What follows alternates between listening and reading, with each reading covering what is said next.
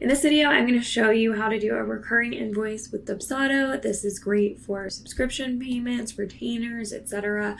Or if you just want to do a recurring coaching program or something for a little while. It's actually very easy to do, so let's go ahead and dive in. Hi, I'm Lainey. I'm a wedding invitation designer, and I love to teach people how to start and run successful creative businesses. A big part of that is having a great client management system to organize everything.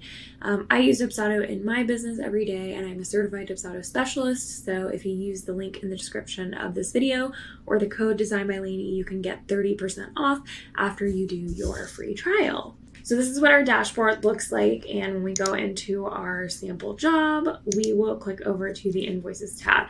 Now, the thing about Dubsado's recurring invoices is that they're kind of different than your regular invoices. So when you create your invoice, you also have this tab of recurring invoices.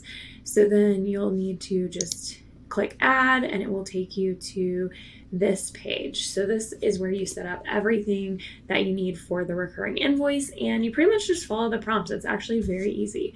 So we're going to send every 1 month. You can also do weeks or years, and we're going to start on this day, and we're going to end either never. You can always come back in here, of course, and end it if you need to, or you can have an end date if it's, for instance, a 4-month coaching program.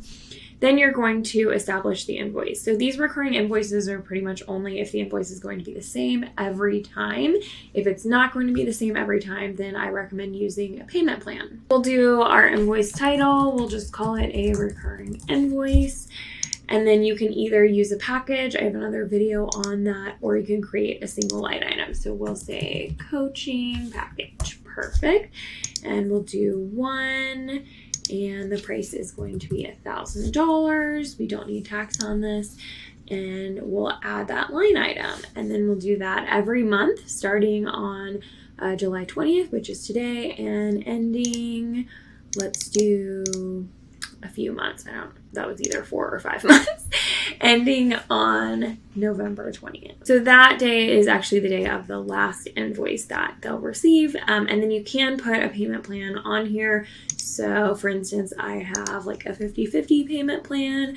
This would be 50% due after the payment plan was applied to the invoice. That would be like on the 20th of the month, and then 3 days before the project start date. You'd want to probably set this to something different. So you'd probably do 3 days, let's see.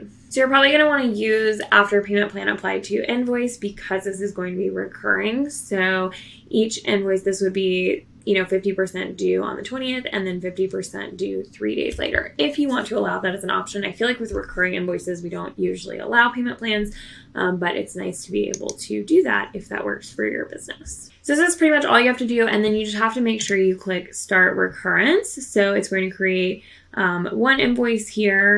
So it'll create this one invoice here, and then you'll see the next one next month when that one is created as well. There's honestly not a whole lot to it. It's pretty simple to do in Dubsado, so I hope you enjoyed this video. Let me know what other questions you have about Dubsado or any of the other client management systems that we work with. If you do decide to switch to Dubsado, then I hope you'll use our code designed by Lainey or the link in the description to get 30% off your first month or year. Thanks, everybody.